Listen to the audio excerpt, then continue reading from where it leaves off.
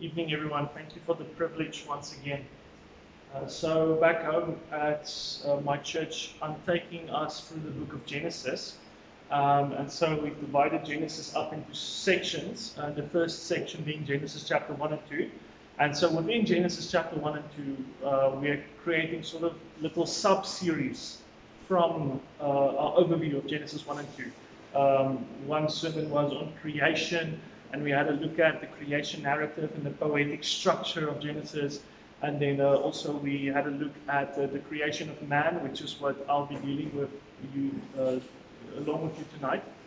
And a few other topics that we try to extract from the book of Genesis.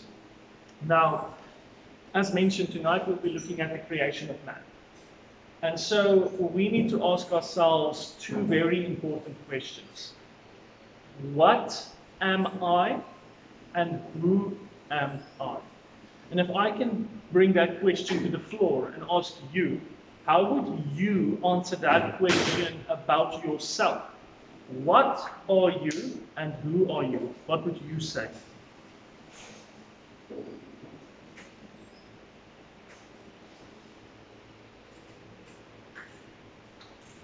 Anyone?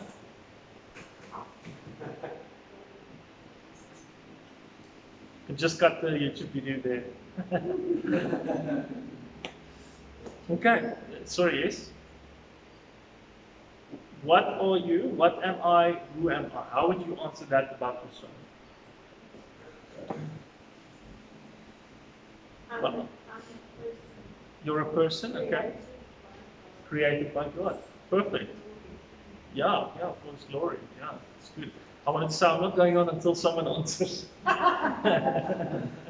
Basically, I could say I am a white, straight, or heterosexual, Protestant male. Identifies as he. Yeah, he. Identifies as dude dad. That's your pronouns, dude dad. Okay. So those two questions, what am I, who am I, are the most fundamental questions any person can ask about themselves. These two questions are crucial, whether you are saved or unsaved, whether you are a Christian or a heathen, whether you are an atheist or agnostic. No matter who you are, these two questions, what am I and who am I, remain fundamental. The reason is, how you answer those two questions reveal your entire worldview. And it also indicates by what your worldview or by who your worldview was shaped.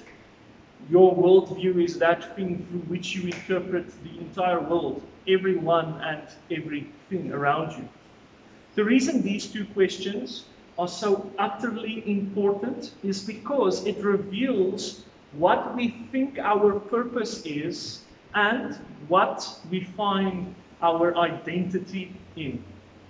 The way you answer those two questions, what am I, who am I, the way you answer them reveals what you think your purpose is and what you find your identity in.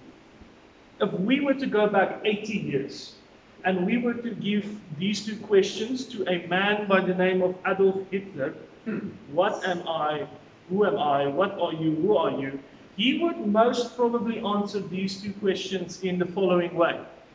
I am the leader, and I am superior. You see, Hitler not only believed that about himself, but he also believed that about the supermajority, and he also led the supermajority of the German nation to believe that about themselves. When Hitler took over the government in 1931, it didn't take long for him to start all types of massive projects within the nation of Germany. One of these nationwide projects was a fumigation project. And so what he would do is he issued a mandate that every factory or massive building in Germany had to be fumigated. You see, Hitler was a bit of what we would call today a germaphobe. He was obsessed with creating order and bringing cleanliness. And so he issued that mandate to have all the factories in Germany fumigated. And so the gas that they used for the fumigation was this gas called Zyklon A. And you see, Zyklon A was a bit chemically altered so that it would have a distinct odor to it. So that whenever you walked into a factory or a building that was under fumigation, you could instantly smell it and know you were supposed to get out because you were busy inhaling a cyanide-based gas that could kill you. And so that project was a massive success. And you see, sometime after that, in fact, it didn't take long for Hitler to eventually start another project, a project in which he would gather up everyone he called an undesirable. An undesirable within Germany were those Jews, gypsies, and homosexuals, and everyone else Hitler deemed lesser than the Germans. And he would take them and he would start another fumigation project. He would go and put them in gas chambers.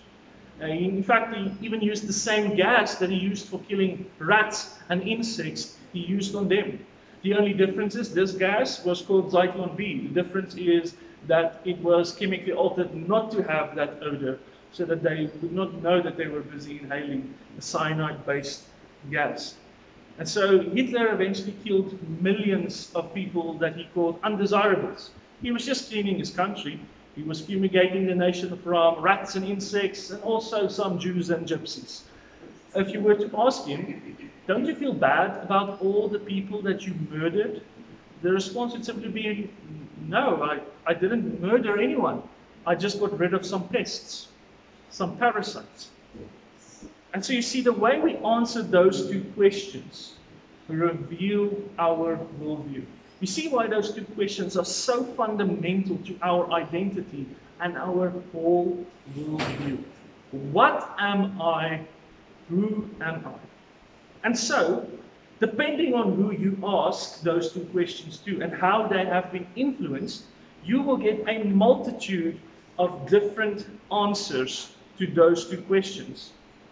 So, I would once again bring the question to you. How would you say, what do you think, what have you heard outside in the world? How would people answer those two questions? People who are unbelieving non-Christians. How would they answer, what am I, who am I? What would you say?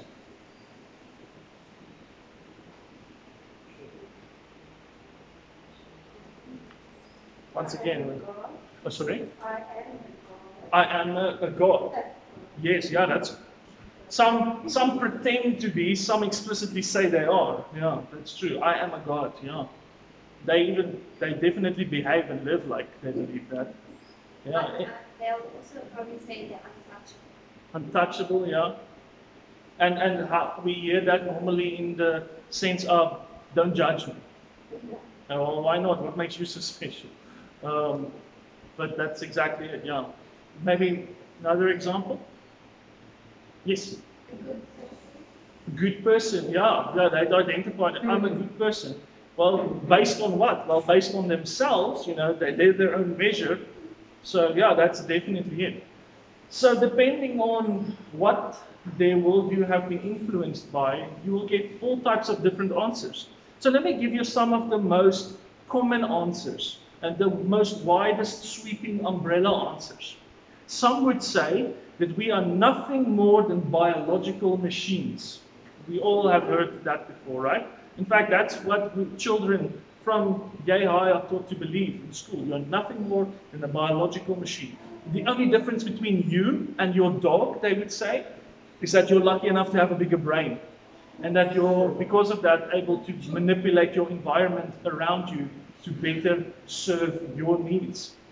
It is interesting that it is normally from this group of people that we hear these movements of people who say the world needs to be depopulated, the world is overpopulated, humans bear no good significance to the world, we only do damage, we need to get rid of all humans. It's normally those type of people who say that. But I always find it interesting that they never start with themselves when it comes to implementing their solutions. It's always other people who needs to be depopulated. Some would answer those two questions, what am I, who am I, by completely identifying themselves by terms of their sex or their gender. Sex being their biological makeup, and gender the social constructs that we have in our society today. Have you ever wondered why homosexual people who strongly identify with the LGBTQ+ movement take so much offense when you even hint towards homosexuality being a sin? Have you ever wondered why they take so much offense? A man can divorce his wife, and when he's thought to be a sinner, he might be insulted, but he won't react the same way towards a homosexual person when they are told that homosexuality is a sin. The reason for that is they build their entire identity around their sexual orientation. Their entire identity is their sexual orientation.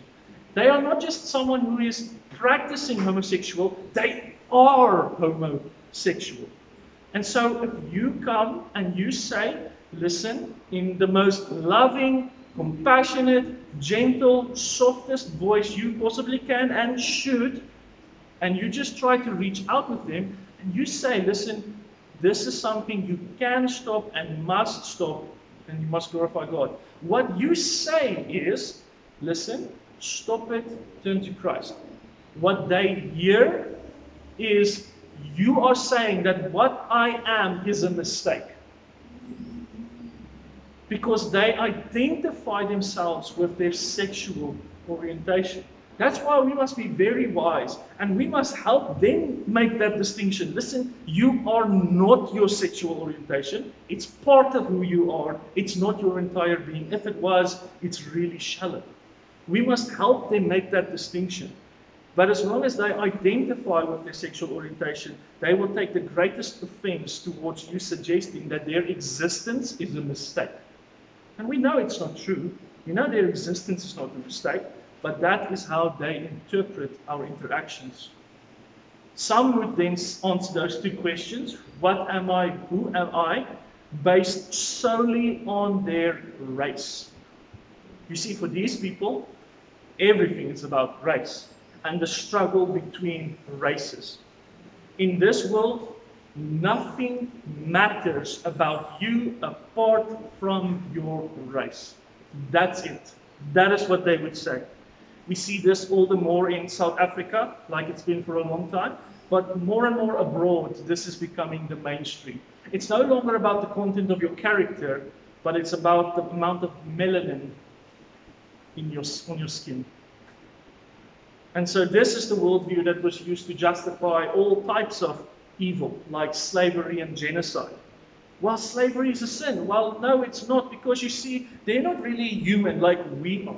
Or they have the image of God, but to a lesser extent. And there are more examples that I can give you, but for the sake of time, let's go on. And so let me ask you now another question. There are all these different ways to answer those two questions. What am I? Who am I? What is the best way to answer those questions? Or say it in another way. What's the right way in which we should answer those questions? Based on what can we as Christians confront the world with those two questions? What would you say?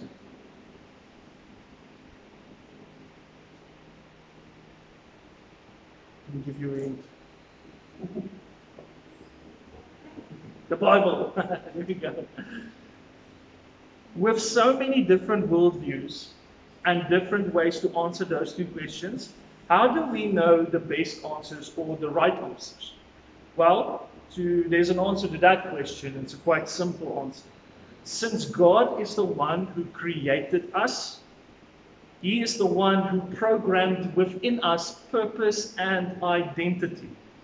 So, we simply need to read the instruction manual left for us by the designer, the Bible. So, without then spending any more time on introductory thoughts, let's take a look at God's Word and see how God would answer those two questions. What does God say you are? Who does God say you are? And so let's quickly read Genesis chapter 1. Genesis chapter 1, starting at verse 26. We're reading from the 6th day of creation. Genesis chapter 1, verse 26. Okay. Then God said, "Let us make man in our image, after our likeness, and let him have dominion over the fish of the sea, and over the birds of the heavens, and over the livestock, and over all the earth, and over every creeping thing that creeps on the earth. So God created man in his own image. In the image of God he created him. Male and female he created them. And God blessed it, and God said to them, be fruitful and multiply, and fill the earth and subdue it, and have dominion over the fish of the sea, and over the birds of the heavens, and over every living thing that moves on the earth.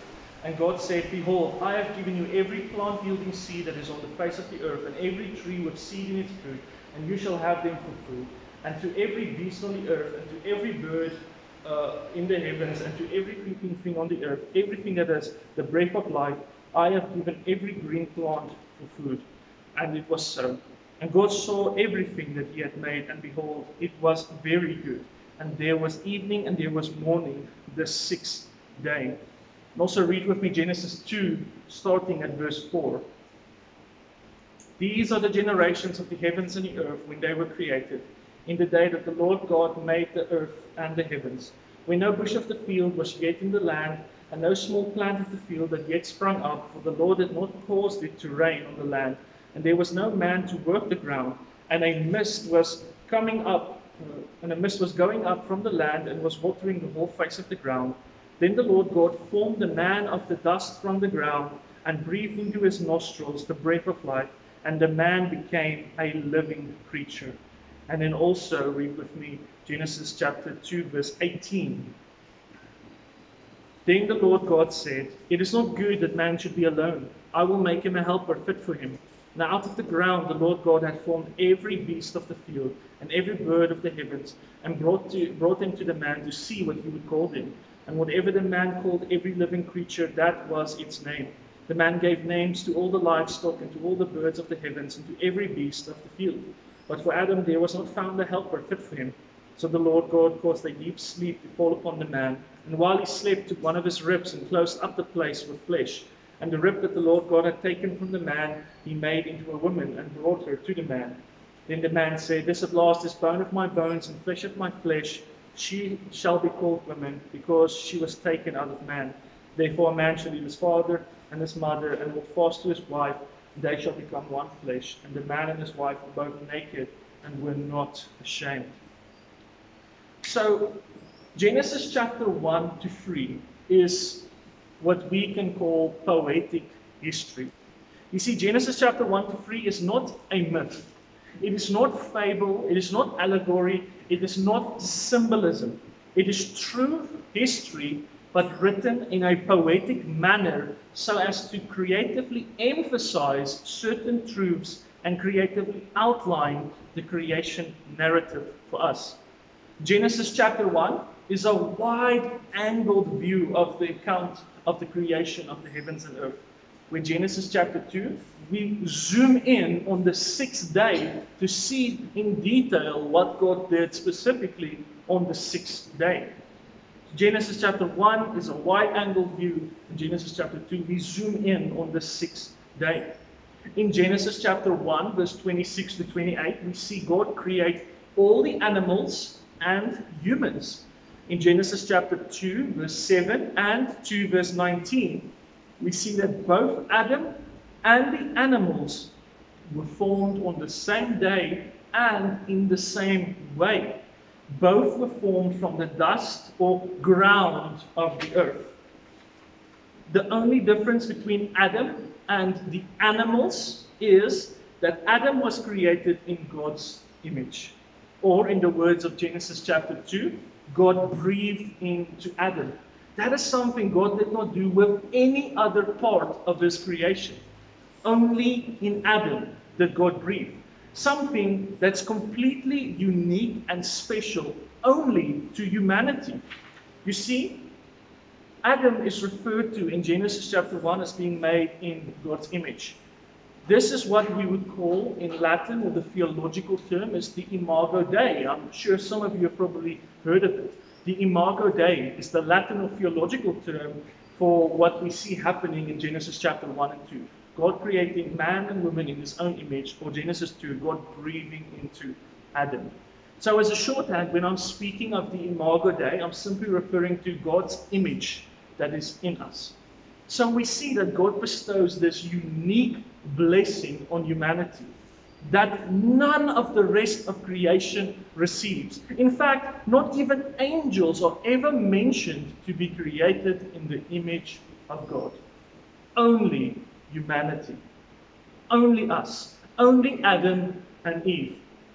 But what does it exactly mean to be created in the image of God? What does the Imago Dei mean? What do we mean when we say we exist in the image of God?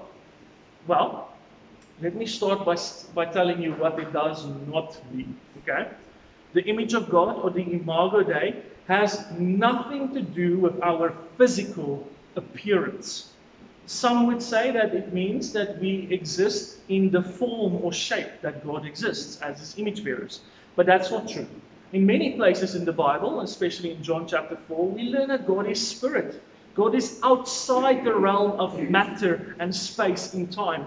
What we have as a three-dimensional world, God is outside of those three dimensions. God is spirit. But also, if you want to make the argument that the image of God simply refers to our form, that means that the monkeys and the apes and the chimpanzees are also made in the image of God because we share exact anthropomorphic features with them. Also, if we say that the image of God simply refers to our physical appearance, what does that mean about deformed people? Does it mean that they are less in the image of God than we are? We know that's not true. And also, if the image of God simply refers to our physical appearance, what would the implications be on race relationships? Does one race look more like the image of God than another race? Many throughout history have used that to justify atrocities. So the Imago Dei, or being created in the image of God, is actually not one thing. It's a combination of a few things. We have a range of qualities and responsibilities that God bestowed on us. The image of God is a range of qualities and responsibilities that God has bestowed on us. This first range of qualities, some call them, the fancy theological word is substantive qualities. You can just maybe throw that in your next conversation and impress someone. Okay? The substantive qualities. Simply what that means is that we have intelligence, we have a sense of morality, rationality, and creativity. However, to say that these four things, intelligence, morality, rationality, and creativity, make up the whole image of God would also be wrong. The reason is, that is only a part of what it means to be created in the image of God. The more we study and learn about animals, the more we discover that animals actually show greater amounts of intelligence and rationality than we had first perceived. Some animals show amazing capabilities of solving problems. In fact, some studies have even shown that primates exhibit great creative capability and even abilities to entertain themselves and others through means of acting strange or using objects. In fact, even in some animalistic societies, in fact, there was a colony of chimps that was studied, they saw that there was some form of morality structure among them, where they would punish a greedy chimp when he acted against the interests of his colony. Humans, however, do have a heightened awareness of these qualities. That is where we are different from the animals. We have all these attributes: intelligence, sense of morality, rationality, and creativity, but to a much greater extent than anything you will see in the animal kingdom. When was the last time you saw a sculpture or a Mona Lisa made by ants? We must attribute our higher sense of these substantive qualities, intelligence, rationality, morality, and creativity. We must attribute our higher awareness of these things to God's breathing into us. Because God is intelligent, rational, He is morality, He is the standard of morality, and He is creative. Just read Genesis chapter 1 to see how creative God is. So His breathing into us definitely set us apart. His creating us in His image set us apart from all the other animals.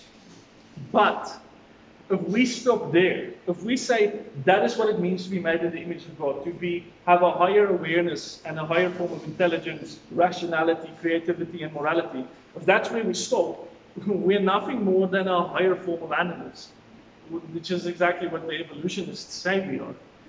Because that's not what it means to be created in the image of God. It's simply a part of it. Genesis teaches us more, in fact. To be made in the image of God carries with it a form of supernatural election. Being made in the image of God carries with it a form of supernatural election. That is what it means to be created in the image of God. Sorry, should I just wait for it? So let me repeat that for a third time. Being made in the image of God means, and it carries with it, a form of supernatural election. What do I mean by that? Well, humans and animals were created on the same day. We don't even get our own day. We are created on the sixth day with animals. And humans and animals are created in the same way. Both are taken from the ground and formed by God. We're not even formed in a unique way, except for women. That's why they're so special. The only difference, got some points now, no? Just wish my wife was here.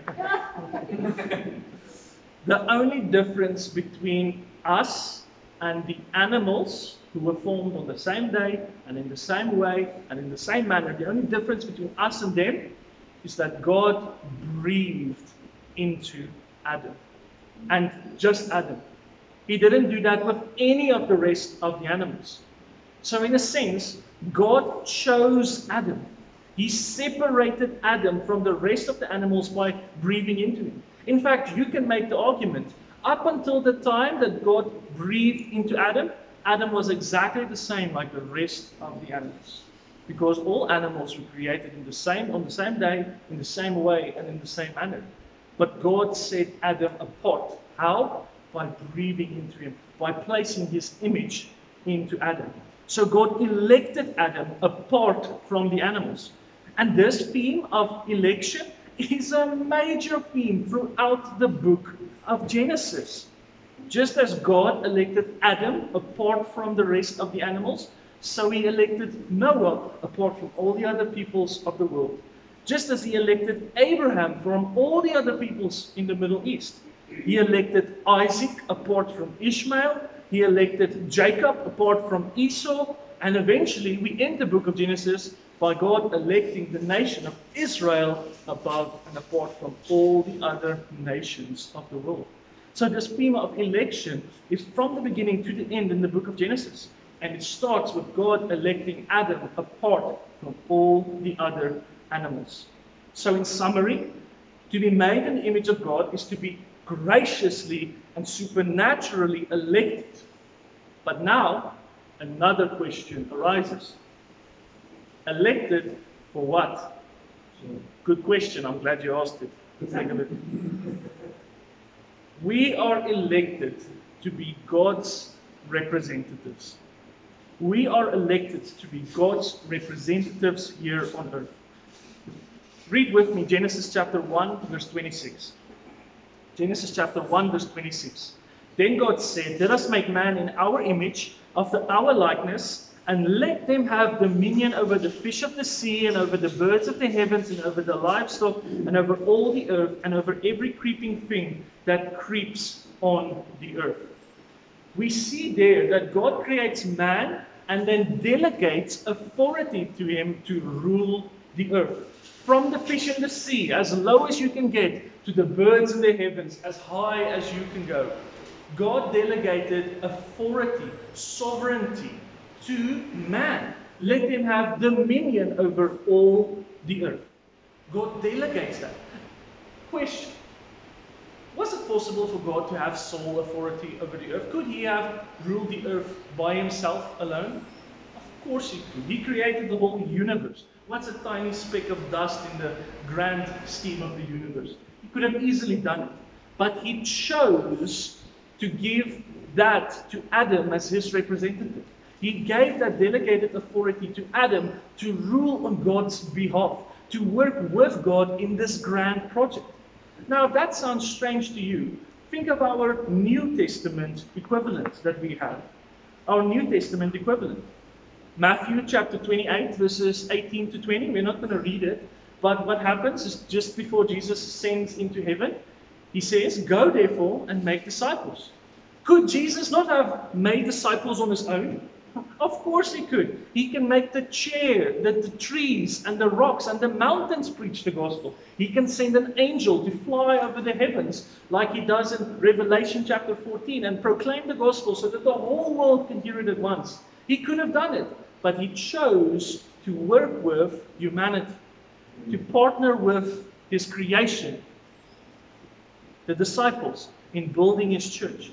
And that is what we see here. God partners with Adam as Adam is his representative to have dominion over all the earth, over all nature. And so we don't have time for this, but maybe when I come back, when we look at the creation account in Genesis chapter 1 sometime in the future, I'll show you that Genesis chapter 1 is actually written in the same way as to ordain a temple. It has this massive temple motif to it. Genesis chapter 1 is written in the same way and uses the same language, and I'll show you from other parts of the Old Testament, as if God is busy creating his tabernacle in which he will reveal his presence in. But I did a sermon on that on YouTube that you can maybe look if you're interested in doing that. But so he creates this temple, this cosmic temple in which he decided to reveal himself in. And on the crescendo of his creation, on the sixth day, he creates Adam and Eve, his representatives. His, in a sense, those who represent him. And what do we call someone who represents God? Another word for it? It's a priest. It's a priest. And the priest motif is also found throughout all of Moses' writings. Again, we don't have time. But Noah, Abraham, his children, up until Moses and Aaron, this priest motif is constantly recycled in the narratives that Moses writes. And if you doubt this concept of repeated themes, let me give you an example. In Genesis chapter 2, verse 4, we have this phrase, "And these are the generations of." And that phrase is repeated in Genesis 5 verse 1, Genesis 6 verse 9, Genesis 10 verse 1, Genesis 25 verse 19, and 5 other times throughout the book of Genesis. You see, Moses loves to repeat or recycle themes. He does it to emphasize certain points. And the priest motif is one of those themes. And so Adam and Eve are made by God to represent him, to have authority on his behalf, to represent him in all of creation. But we'll get back to that now shortly. In Genesis chapter 2, verse 15, we read this. "The Lord God took the man and put him in the Garden of Eden to work it and to keep it."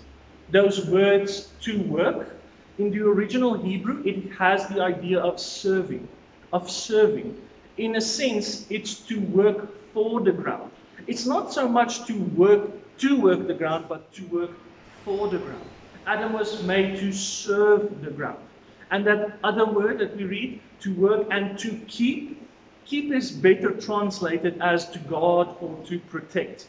So in summary, God made humanity to serve and to protect and to keep the earth. Doesn't that make sense? In fact, that actually echoes what we read in Genesis chapter 1 verse 2. Genesis chapter 1 verse 2, "The earth was without form and void, and darkness was over the face of the deep, and the Spirit of God was hovering over the face of the waters." That word there, hovering is such a bad translation, because that word hovering, it's the same word that's used in Isaiah of a mother chicken and then again of a mother eagle that koesters, that cuddles her chicklets.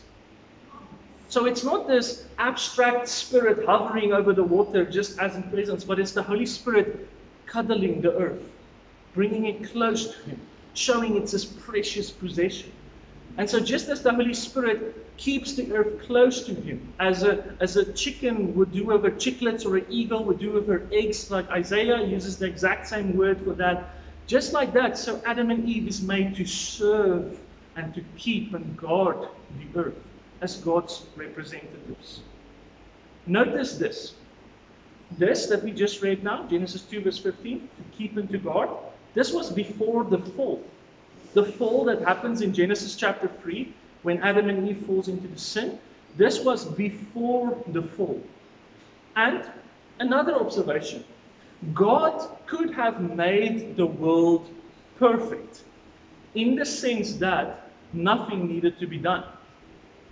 God could have created the world in a state where everything was already set in place. But he didn't. He created everything, and then he tasks Adam and Eve to get to work, to cultivate it, to make it better, to grow. And there's a reason that throughout Genesis chapter 1, the word good is repeated. And it was good, and it was good, and it was good. And on the sixth day, it was very good. Why not perfect? The Hebrew has a word for perfect. In fact, it's used. The Psalms are full of that word, perfect. But Moses decided to use the word good. Good for a reason.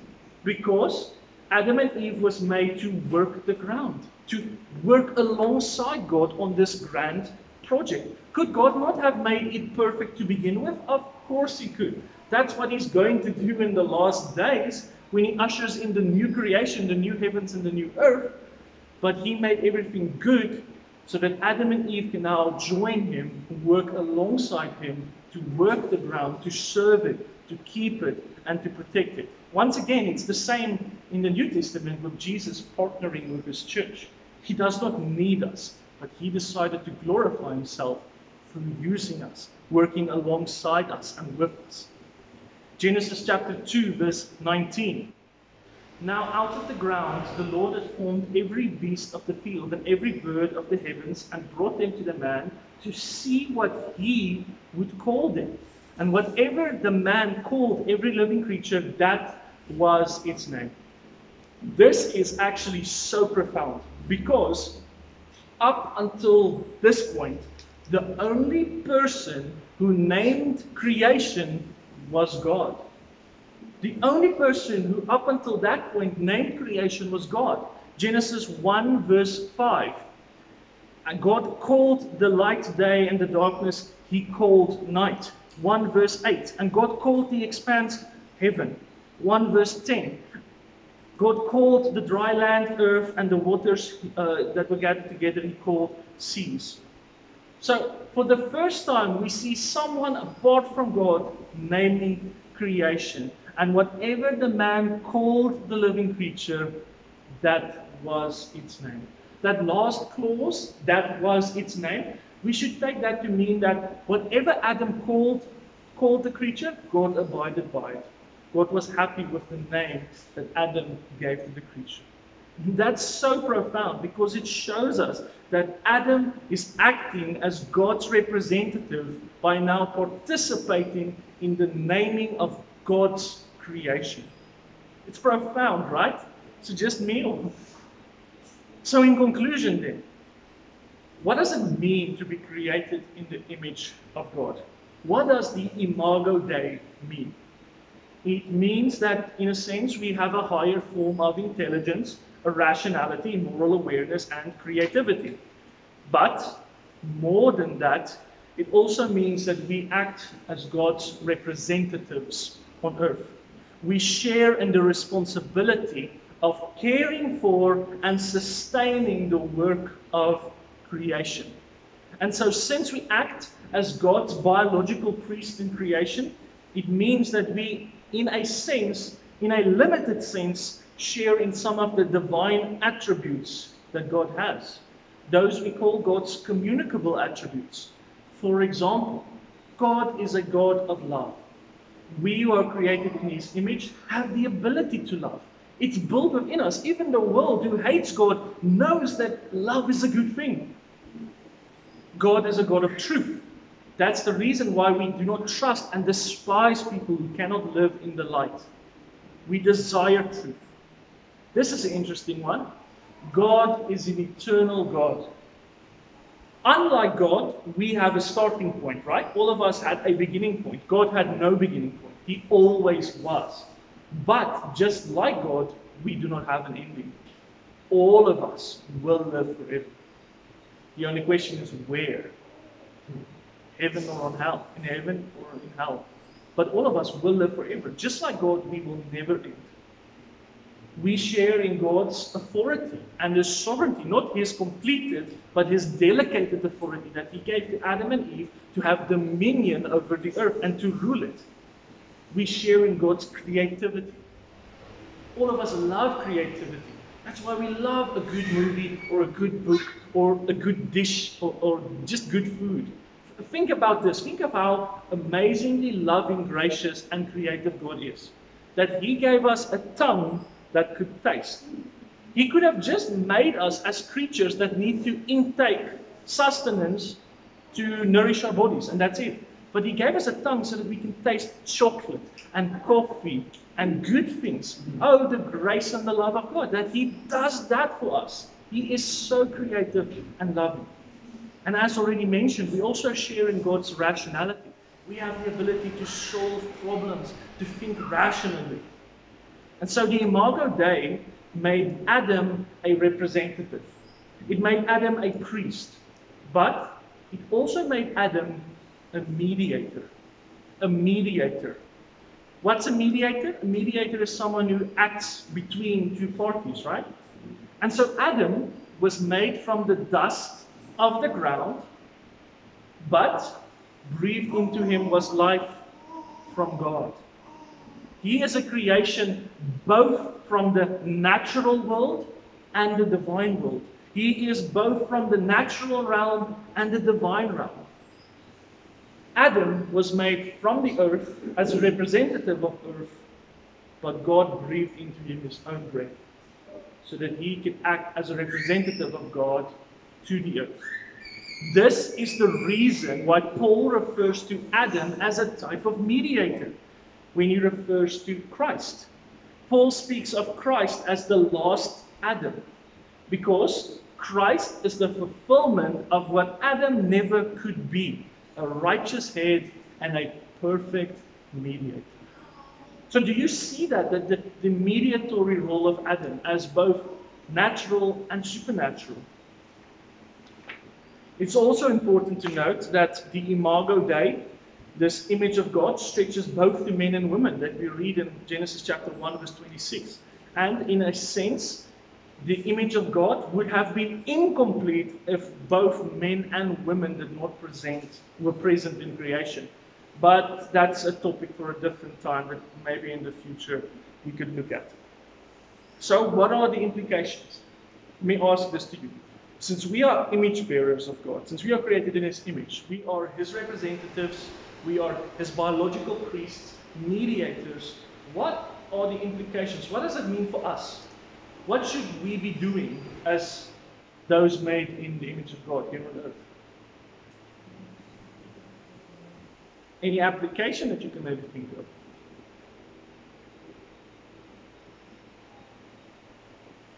Well, as image bearers of God, it means that we share in the responsibility and authority to take care of God's creation. This means that the earth and the state of the earth should be of concern to us.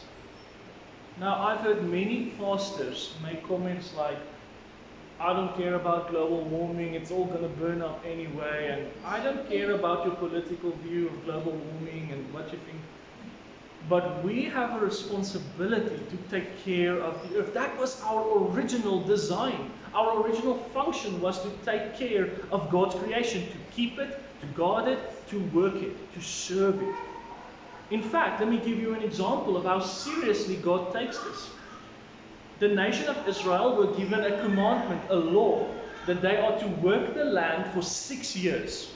And then on the 7th year, they are to let it rest.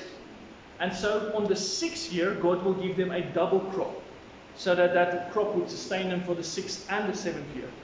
And for 490 years, Israel did not obey that law of God. They worked the land for 6 years, received the double crop on the 6th year, and then they continued to work in the 7th year.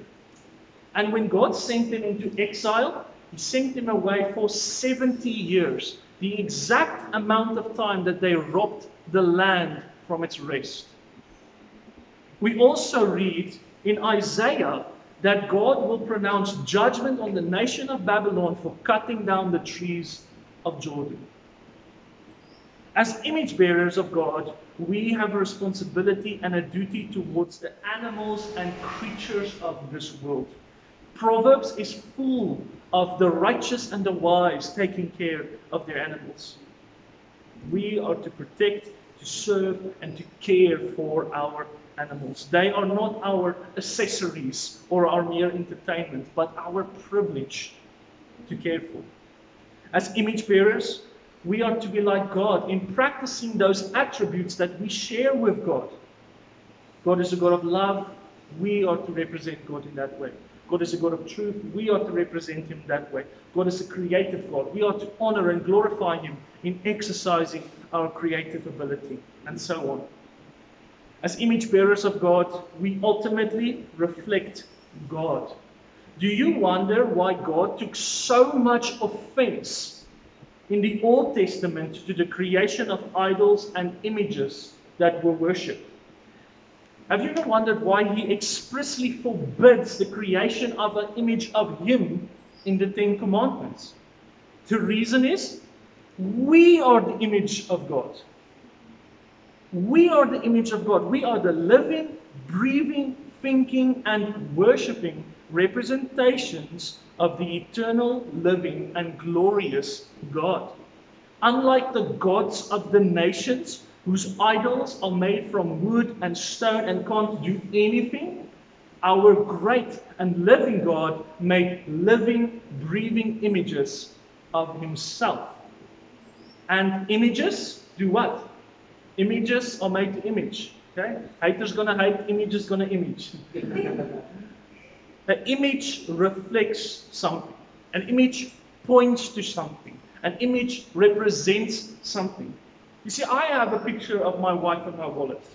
And I appreciate and I love that picture. Especially when I'm not in close proximity to her.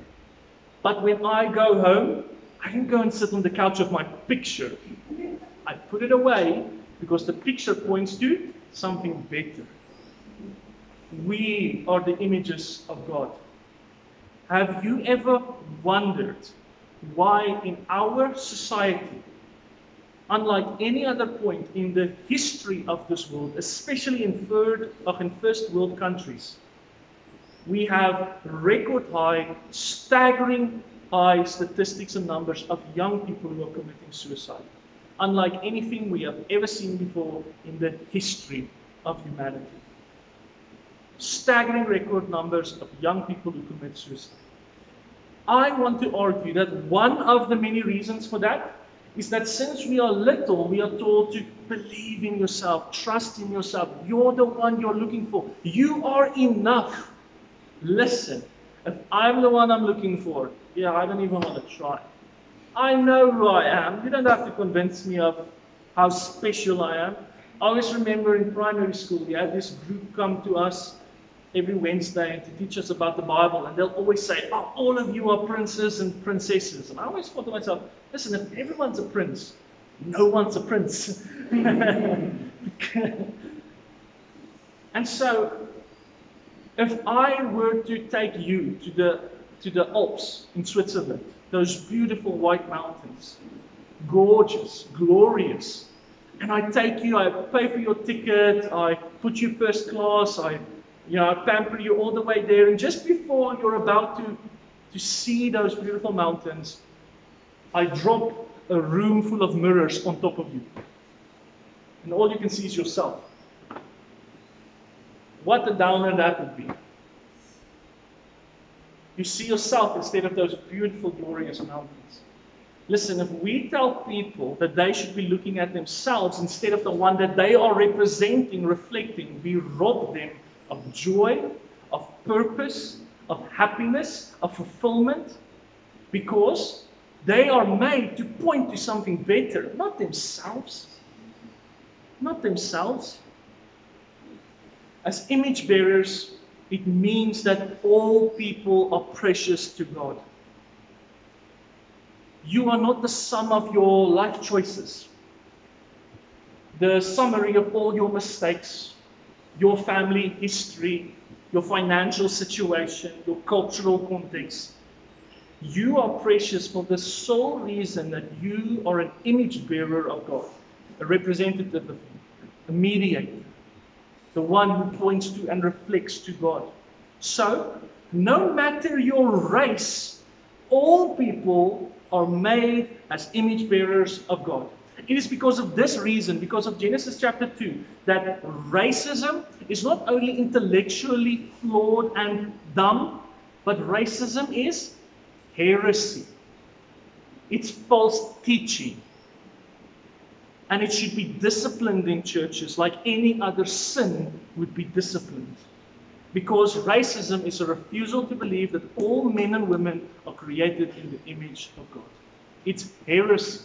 It contradicts Revelation chapter 7. It says, every tribe, every tongue, every nation will stand before the throne of God.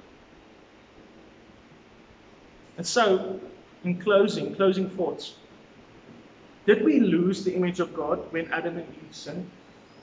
We know they were created in the image of God before Genesis chapter 3. What now post Genesis chapter 3?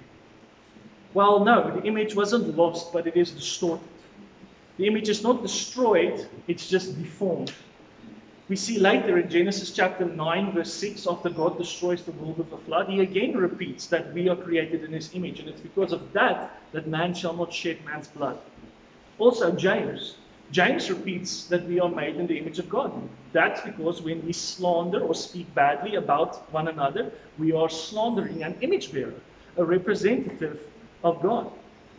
Also, Genesis chapter 5, verse 1 to 3, we're not going to read it for the sake of time, but there again it's repeated that we are made in the image of God. The passage starts with we are made in the image of God, and then the passage ends with Adam had a son in his own image. So it shows that the distorted image of Adam, who was originally created in the image of God, got passed on to his son. It's there, it's deformed. It's not destroyed, it's just distorted. And so, was Adam when he was originally made in the image of God, was he perfect? That's how we normally speak, right? When everything was perfect before the fall. Well, I would argue no. I would argue no, he wasn't perfect. It was good, but not perfect. Why? Well, a perfect being cannot stop being perfect. Otherwise, he was not perfect to begin with. Can God stop being perfect? Can He stop being God? No, it's impossible. God is a God who cannot change, a God who cannot lie. And so Adam wasn't perfect, but he was good. And so that brings us with a couple of other questions. And I'm not going to give you any resolution to these questions. This is so that you maybe invite me back next month. But the tree of the knowledge of good and evil. We often view that tree with suspicion when we read it. But we need to understand that when that tree was made, it was good. Because everything was good, including the tree of the knowledge of good and evil. Does having possession of the knowledge of good and evil in itself make you evil? No, it doesn't. Because Genesis chapter 3, verse 22, then the Lord God said, behold, man has become like one of us, knowing good and evil. God has the knowledge of good and evil. So just having possession of that knowledge doesn't make you evil, because God has possession of it and He's good. He's light. Also, why is it a problem in Genesis chapter 3, verse 22? God says there's a problem. Man has become like one of us. But in Genesis chapter 1, verse 26, God says, let us make man in our image after our likeness. I thought that was the point. Why is it the problem now that man has become like God? Well, for that you'll have to invite me back. But what do we do with all of this? Well, I'm sure most of you know Genesis 50, verse 20. You meant it for evil, but God meant it for good. You see, Joseph spoke that to his brothers after everything they had done to him.